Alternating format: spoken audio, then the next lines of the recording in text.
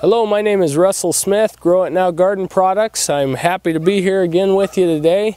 I'm in my backyard. I've got my raised bed garden here and I've got my in-ground garden here. It's a wonderful 27 degrees outside. The last time I came to you was March 30th and we got about 4 or 5 inches of snow. Since then we've had temperatures down to 19 degrees. That was a couple days ago. Last night it got down to 25 degrees, and we'll take a look at the plants. Okay, so here we have my broccoli, my cauliflower, and my cabbage. As you can see, they're looking just a little bit nippy, but they're not dead.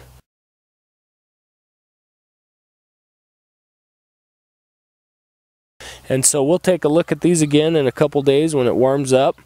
But as you can see, the plants are still alive and they're doing fine. Okay, we're back with you here in my garden, in my backyard garden.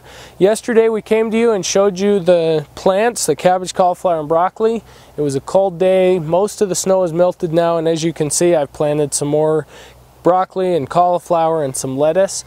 But we're going to look at these 3 main plants. We did a close-up look at them yesterday. They were looking a little droopy. So let's take a look at how they're looking today. I want to see how they're looking too.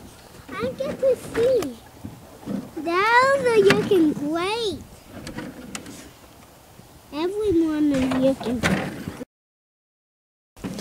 Okay, here we have our cabbage. You can see it's perked right up. Yesterday in the video it was really droopy and looking kind of sad, and you can see the new growth coming up the center there. Here we have the cauliflower. Those leaves are just solid as can be.